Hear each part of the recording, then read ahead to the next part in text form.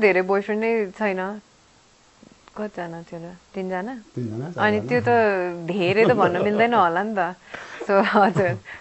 त्यस्तो अब मेरो यस्तो हुन्छ नर्मली मैले फिल्म तपाईले आफ्नो सहकर्मी साथीहरुको चाहिँ कति जना सम्म बोयफ्रेन्ड भएको थाहा छ तपाईलाई ला त्यस्तो मलाई थाहा हुँदैन म त्यस्तो कुरा नै गर्दिन म फिल्मको कुरा मात्रै गरेर हुन्छ सहकर्मीहरुलाई भेट्यो भने त हजुर त्यो यो के कुरामा चाहिँ भएर चाहिँ ब्रेकअप र फेरि लिंकअप हुने या अर्को नयाँ बोयफ्रेन्ड बनाउने के कुरामा चाहिँ त्यस्तो हुँदो रहेछ के कुरा नमिलेर चाहिँ त्यस्तो हुँदो रहेछ के अब त्यस्तो मैले थाहै भएन कसम त्यो सिचुएसनल हुन्छ नि त अब कुनै के सिचुएसन हुन्छ तर मेरो कहिले पनि त्यो झगडा परेर त्यसरी कहिले पनि हुँदैन ब्रेकअप अहिलेसम्म नि म कुरा गर्छु हैन सो राम्रै अन्डरस्ट्यान्डिङमा मेबी लाइक बेटर अरू मान्छेसँग भयो भने बेटर हुन्छ होला लाइफ भनेर त्यसरी नै कुरा गरेर हुन्छ तर यो त्यो भन्ने स्पेसिफिक चाहिँ हुँदैन सजिलै छुट्टिन सक्नुहुन्छ अब के गर्ने त अब छुट्टिने भन्ने पीडा हुँदैन यस्तो हुन्छ नराम्रो त अभियसली लाग्छ नि मान्छे हो हैन तर अब नराम्रो लाग्यो भन्दै अब सँगै हुन सकिँदैन भनेर जब रियलाइज गरिन्छ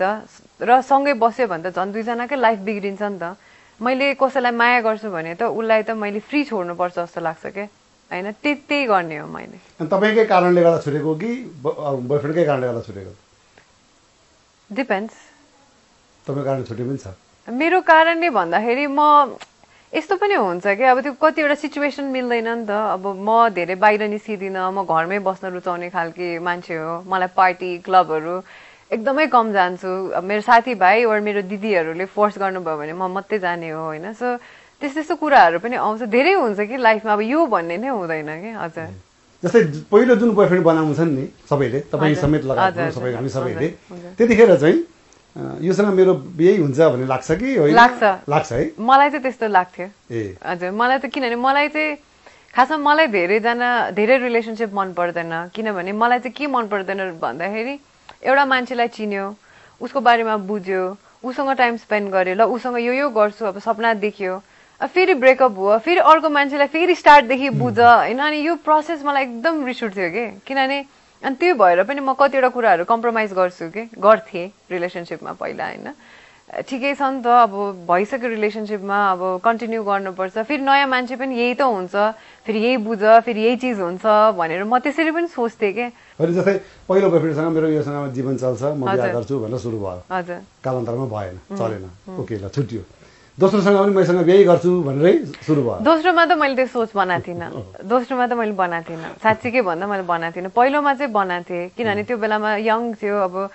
फेरी टेल लभ स्टोरी हुन्छ नि त्यो दिमागमा बच्चा बेलामा एउटा मान्छे भेट्छ होला मलाई त्यो मान्छे मनपर्छ अनि उसँग म बिहे गर्छु भन्ने त्यो चाहिँ थियो मलाई किनकि अब मतलब कहिलेसम्म देखेको छु भने तपाईसँग तपाईको केसमा त हजुर कि तपाईलाई उसको बुवारी समेत भनेको थाहा थियो मलाई हैन बुवारी भनेर बोलाउनु हुन्थ्यो र पनि भएन फेरि हजुर हैन हजुर त्यसो हुन्छ अब के भन्ने त अनि त्यो पछाडी जब तेस्रो भयो नि तेस्रोसँग पनि होइन योसँग पनि यस्तै गरी छुटिएला यसलाई चाहिँ लाइटली लिउँ यसले बिहासम्म नजाउँ भनेर पनि म लाइटली चाहिँ लिदिन म रिलेसनशिपमा भइसकेपछि चाहिँ म फिल्म जसरी नै सोच्छु मेरो हरेक रिलेसनलाई म इम्पोर्टेन्ट लाग्छ मलाई चाहिँ साथीभाइ होस् मेरो हरेक रिलेसनशिप हैन त्यो भएर म लाइटली चाहिँ लिदिन तर मैले जस्तै फर्स्ट रिलेसनशिपमा हुन्छ नि अब यही हो भने त्यस्तो चाहिँ हुँदैन